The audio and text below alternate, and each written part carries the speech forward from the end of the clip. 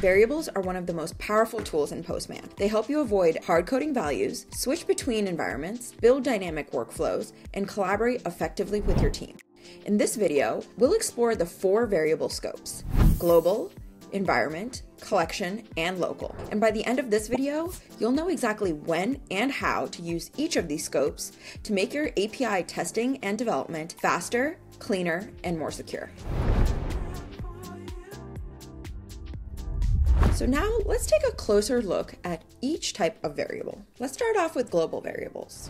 Global variables can be used anywhere in your workspace across all collections and environments. For example, if you set base URL to any URL that you're working with, you can reference it in any request or collection using the curly braces notation. This means you can share it across multiple collections in your workspace.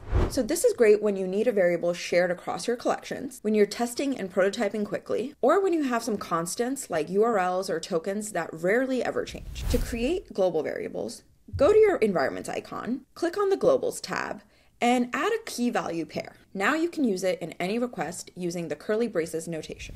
Let's talk about environment variables. Environment variables let you change your value depending on which environments you're working with. So for example, if you have a base URL, you can create an environment for your testing, for your staging, or for your production. This lets you switch environments with a single click without having you edit any requests. Also, you can remember that all values are stored locally. There's no more accidentally pasting sensitive values and having those sync to the cloud. However, if you do want to share these values with your teammates or use them with tools like Postman's monitors, you can explicitly share them by clicking on the Share button. This interface has a guardrail to ensure that no sensitive information is shared.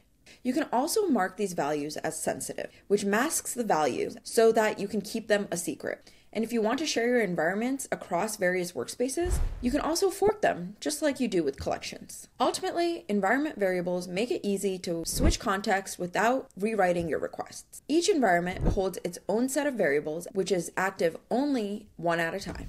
To create an environment variable, click on the Environments tab and click on New Variable. Add your variables, add your descriptions, mark whatever values you want to be masked as secret, and then activate your environment variable from the top right environment selector or from the Environments tab. You also have this handy dandy environments pane, which shows you which variables are active and which variables are set.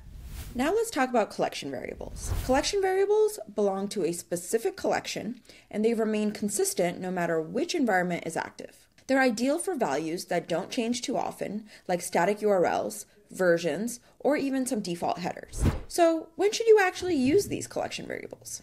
Number 1, when the variable you're using only applies to one API or collection. Number 2, when you want some sort of consistent behavior across all of your environments. Number 3, when you're sharing your collection, which could be through forking or exporting, or when you're using some sort of automation tools like the collection runner or the Postman CLI. This is where your variables are self-contained. To create collection variables, go to your collections overview and click on the Variables tab. Here you can add all of your collection variables. Collection variables are also great when it comes to working with test scripts. You can use agent mode to write some interesting test scripts to keep all of your tests dynamic. You can use scripts like collection.get or set, similarly with environment variables as well as global variables. This makes your testing dynamic after every collection run.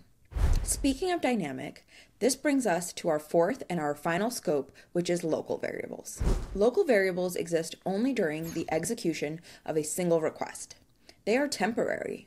They are not saved, they are not shared, and they are not persistent. You can use these for short-lived data during scripts, such as extracting response values or testing some sort of calculation.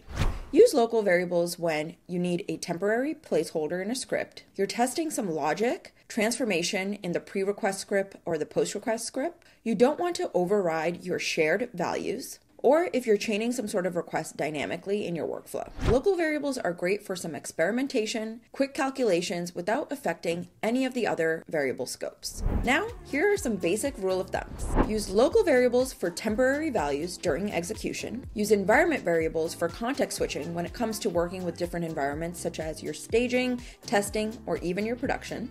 Use collection variables for constants that are shared across various requests within your collection. And use global variables for workspace-wide data, but only use these when they're necessary. And that's it. Now you know how to use global, environment, collection, and local variables all within Postman to make your API workflows more flexible and secure. If you found this helpful, be sure to like and subscribe for all things Postman. And let me know in the comments what kind of topics you'd like to see next. Thank you for watching.